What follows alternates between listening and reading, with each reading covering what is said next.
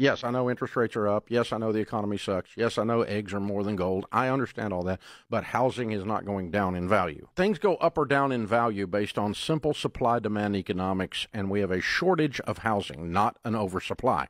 Dave Ramsey's right about basic economics. We haven't been building sufficient housing since the Great Recession of 2008. So we've been trying to catch up, but have not been successful. We are in a situation where we simply don't have enough housing, so the demand keeps rising.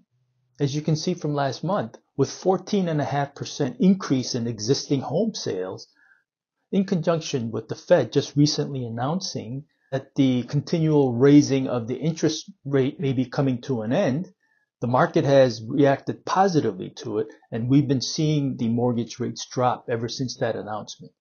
So it seems the worst days seem to be behind us. So it's essential that we rely on the fundamentals of economics. Supply and demand will dictate everything. So focus on that instead of anything else. So for more real estate tips, please follow me.